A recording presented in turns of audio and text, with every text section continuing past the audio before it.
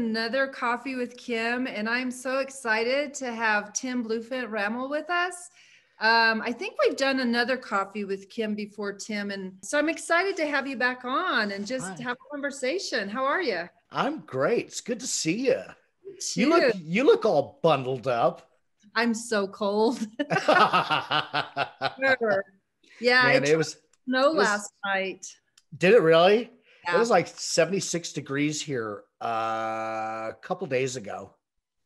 Okay, It now was where are you again? I forgot where you're I'm at. in Northern California. I'm not too far from Napa, a little bit north of Napa, That's up Clear very, Lake. very beautiful weather. How divine is that? It's been pretty nice. It's been hard to stay in the studio. Now, Tim, which tribal affiliation are you with? I forget. I'm Bad River, Chippewa, and Oh, Comanche. Yeah. okay. Very So cool. I'm north and south. I'm very conflicted. That sounds like me. Very conflicted. Right. So what have you been up to? I am super duper excited. I'm in the midst of a branding, a sub brand for SWAIA. So that's almost complete. Excellent. We are super close in reference to developing an online marketplace. And so I'm excited. That's fantastic. That's exciting. I think we all have to realize that this virtual thing is here to stay no matter what happens, Mm. as far as physical markets. Mhm. The hardest part is, I'm a hugger, I mean, you don't know me that well, but I was just telling somebody, the next time I see you at market, I'm going to hug you and it might get uncomfortable. It's going to be that long. I mean, I'm just like going through withdrawals, but There's so many people who are really just missing the sense of community. mhm. And yeah, and I think that we're all in that place of internet fatigue and just trying to stay An- motivated. Another real thing, internet fatigue, how do you define that? I really don't know. So I think it makes it even more critical right now with online marketing. It's got to be that much easier to click and buy. Mm. You got to do less clicks. You got to minimize the steps, and so I think it's an interesting thing that right now, we really as artists and SWAIA too, and you guys are doing it. I mean, I see it happening all the time, and Mhm. that is we have to really prepare ourselves for the success that's going to happen for us in 2021. Mm. We have to put ourselves in a position right now, as hard as that is, Right. to invest in your art, to invest in your marketing, to invest in all these different things. Right. As hard as it is, if we're not ready to go, there's a lot of pent up buying and collectors out there, and people that want to have those face-to-face connections again. And when that happens, it's going to be success like really we haven't seen. I mean, in the short term anyway, it's going to be a short-term success. It's going to help us get caught up, Right. very, very quickly, I think. Right. And so now is the time that we just have to really just prepare ourselves for that. We need to put ourselves in that position to be able to accept it and capitalize on it. Right. Yeah, it's definitely unlike anything that we've ever experienced. So I feel like there's a group of individuals who are being proactive and Mm-hmm. they really are staying the course. And then we still have groups of people who really want this to be gone and want things to go back to the way that they are. And those are hard positions for even like for SWAIA to be in, right? Mm-hmm. Just even with regards to 2021, we get a lot of questions about, are we going to do Indian market? And how is this, what are you thinking that's going to happen?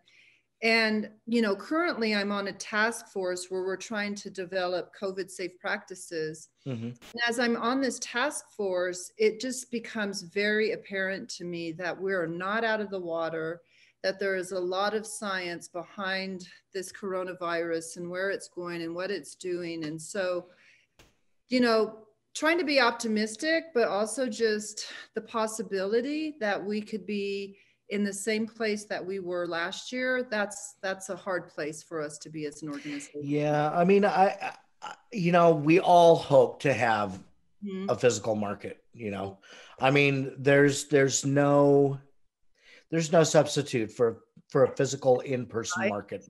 Yeah. There's just not. It's such a great experience, not just for us as artists. We get to see our family and our community, and and laugh and joke and share a meal and things like that, and really be inspired by each other too. I think that's something that comes from the community is we have so much respect for each other as artists, but we lift each other up. With a project as big as Santa Fe Indian Market, that means the go no go date comes earlier in the year. Well, it's so huge. Yeah. So one of the things that we're doing as an organization, and I love that you're interviewing me because not very many people interview me. They don't get the 411, right? But no, I think that as an organization, the board and I are really being very thoughtful in what this, because it's outside of our control, right? This really is about the state of New Mexico and the state of where this coronavirus is. But hopefully by the end of March, the beginning of April, we'll have a really good understanding of where we're at and what we need to do. But yeah, and it's just difficult because time is flying. We forget that very thing that's going so quickly, that's our most valuable resource. Time never goes on sale, no matter how much money you have. Right. That's a true statement. But I'm getting excited because I do actually have an in-person show, two of them. So I will be at the Heard Museum during market weekend, the first weekend of March, with several other invited artists. We're going to be showing actually in the museum shop. So I'll be there with Victoria Adams. I'll be there with Daryl Dean and Rebecca Begay, Jesse Manangwa, Edison Cummings, Denise Wallace. So we're all going to be there in person, like live for real. I'm very excited because you know what? I have a deadline now. Yeah. I haven't had a deadline. Very important to artists, right? They love their deadlines. They love. No, it's a love-hate thing. It's like you love to have them because that means you're producing, right? But then it's like, it's every year, when you're coming down to any market at all, it's like, I got to get that one more thing done, and that's when but what happens for me anyway, I like getting the groove, right? And it's like this creative thing is just going and going and going. And it's like, oh man, you get that one idea. It's like, I got to get this last piece done. So what are you working on, Tim? I'm working on a number of things, but that I'm really, really excited about. I've been, this year I've been, doing a lot of research, and I've been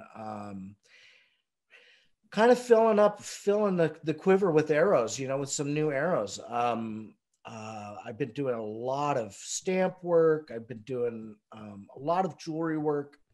But the thing that I'm really excited about is I'm doing a collaborative piece. First time I've ever done a collaboration. And cool.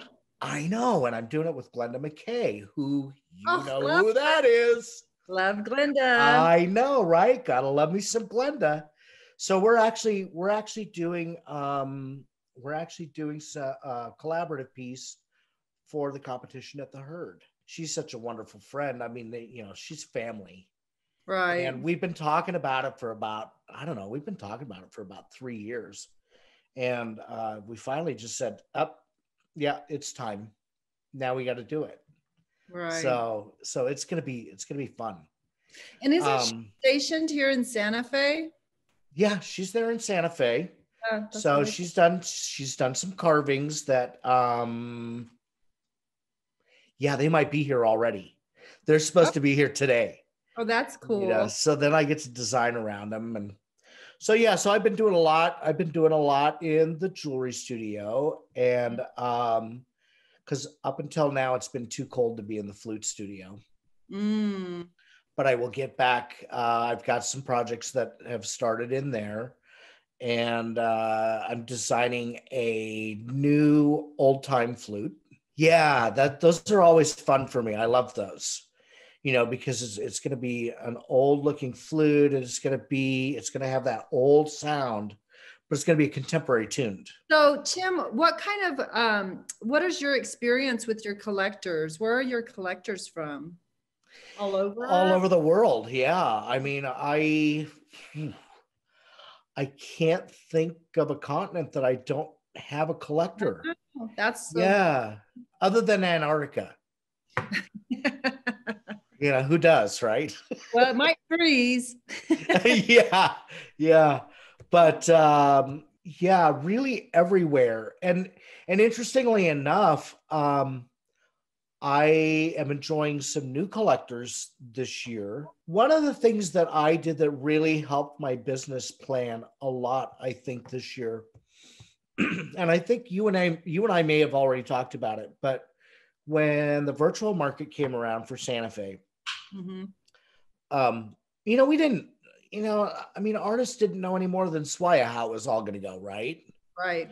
And so I tried to switch my way of thinking to trying to capture a new audience that I wouldn't have the opportunity to at a live market. Mm. There's so many artists, and everybody's great, and there's only so much time, Right.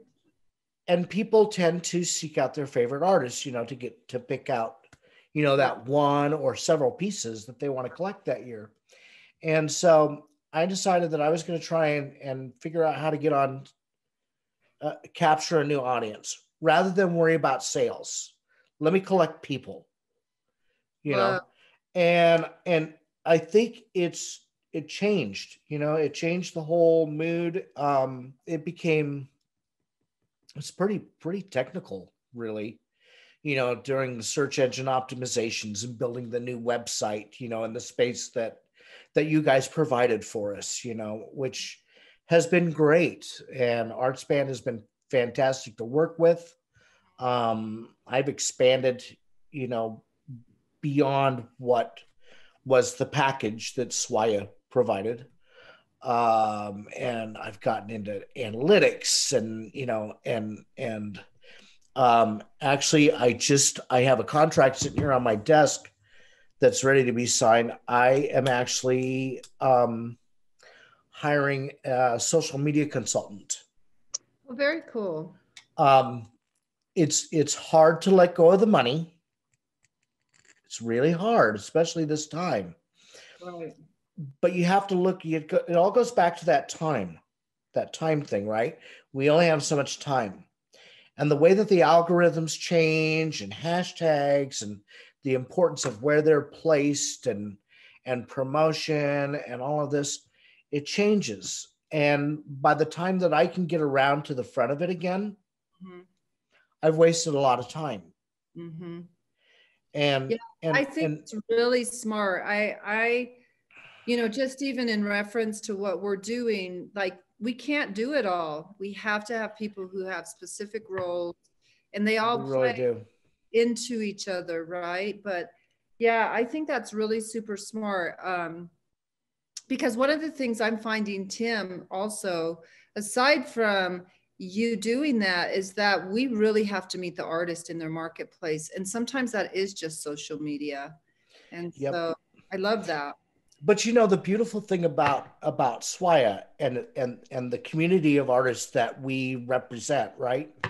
The cool thing is that SWAIA can utilize us to help create a sub brand of SWAIA artists, right?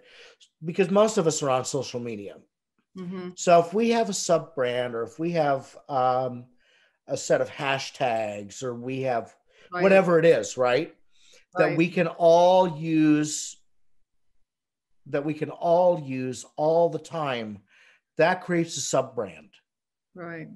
And it's a platform that can immediately be so wide and so effective in so many different ways, because we all have different clients Mm-hmm. and collectors and organizations that follow us, and even suppliers. We spend a tremendous amount of money on supplies and art and stones and metals and wood, and I mean, the list goes on and on and on. And so if we're smart and we utilize all the tools that we have already at our hands, it's right there and it's free. We can create a wave that will just make us unstoppable from not just 2021, not just when the market's open, Right. but a brand that becomes recession proof. Mm. And I really think that with SWAIA's help Mm. and with the community help amongst the artists, if we can all get on the same page, we really can create a recession-proof business model for all of us. It's definitely a time for that kind of collaboration. I feel like there's at every level, right? It doesn't matter if it's, I need supplies, or, okay, maybe I should get online. Oh, I think I'm going to develop a website. I mean, all of those things, they continue to be fresh things that we're dealing with. It's not like we arrive, and nor do I feel like we need to be that organization where we feel like we've arrived. There's so much innovation occurring right now that it's really exciting. Well, you think about where we've evolved in the last 100 years of SWAIA, right? Right. I mean, there's been huge involvement, and Kim, you're so right. We can't sit back and say we've arrived. Right. The world is changing, and if we think about as a people what we've endured to be here today, talking over a computer, what? I mean, that we take for granted all these little things now, right?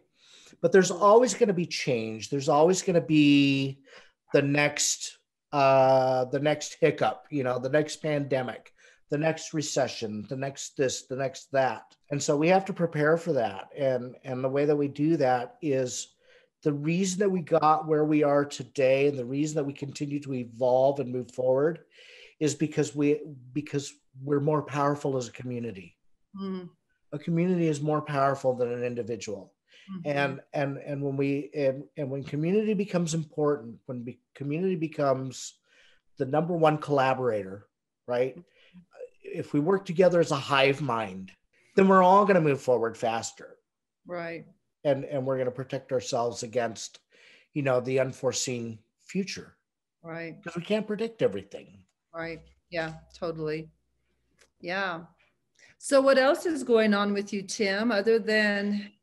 I got a new puppy because of the pandemic. She's becoming famous. So what's up next? I just think that this is going to be a scenario where, well, so all of it takes time, right? And then there's contracts and things that had to be fulfilled regardless of pandemics and stuff like that, right? Well, so I was fortunate that a lot of those things were easy for me to transition into. For me, Tim, this pandemic has been a blessing in disguise in that sense, because it allows me to do those things and not have to be worrying about an event. So that's been nice. That's been very nice. Yeah. I mean, it's definitely, I don't know the ins and outs of SWAIA or their accounting and things like that, but right. I mean, you have such a small staff, right? With, right? People think that SWAIA is this, and it's a huge organization, but it's comprised of members, not so much employees, and right. It still blows me away the amount of work that y'all get done. Right. I mean, it's really Indian market, I was getting emails back from SWAIA at 2 o'clock in the morning, my time, Oh which yeah. makes it 3 o'clock there. And, I would call the next day and I would say, you could have waited. You could have waited till the next day. If it's really important, I'll let you know. But get some sleep, for God's sake. But truly, you're right. I mean, the staff is bare bones. I have 5 FTEs, full-time equivalents. Right. But no, I really appreciate the staff because they're willing to pivot during this time. They're willing to learn, grow, be stretched, and so it's been a blessing for sure. Well, I can tell you that, I'm sure that I'm in touch with every one of them, some of them more than others, of course, Right. but, and I always try and tell them, how much I appreciate them, because I know that, even if you're throwing darts, sometimes you miss the dartboard, but at least they're stepping up to the line and throwing a dart. Right. We got to try things that in a normal economy or a normal time, we might think that, oh, that's crazy. Right. I've been spending also a lot of time, on the phone with people, hey, Good. how do we position ourselves to come out of this? Mm-hmm. What do we think is going to happen when shows start? What are people going to want? What price point of jewelry do galleries need? Mm-hmm. And how can we again prepare for, because it's crazy enough, it's going to be another transition to go back into this, and to think that it's going to get back to whatever normal is, what it used to be. Mm-hmm. It's never going to be. Mm-hmm. It's never going to be. Tomorrow is never what yesterday was. Mm-hmm. It's just not. And so we have to position ourselves to be able to capitalize on it. Thank you so much, Tim, for the conversation. I think that this was a breath of fresh air for me, just because your curiosity is probably the curiosity of many artists. And I've just enjoyed the opportunity to share like what we're doing and where we're going. So I appreciate that. It's exciting times. It is. We can get bogged down, or we can look forward and get excited. And I choose to be excited. I choose to move forward. So and I hope the rest of the community is that way, because let's get ready to go. Yes. I'm tired of this. I want to be ready. Kim, I appreciate you so much. Appreciate your staff. Thank you for letting me come on, and thank you. All right. It's so great to see you. And I just appreciate you, Tim, and good luck to you in the you're going to a physical market. Yay. Two of them. 10 days apart. I gotta be in Phoenix one weekend. 10 days later, I gotta be in Great Falls, Montana. Wow. What? I'm gonna be the only red snowman in Montana. That's funny. Thanks, Tim. I appreciate you. All right. So good to see you. Stay safe. I will. You too. Thank you. All right. Thank you. Bye, Kim.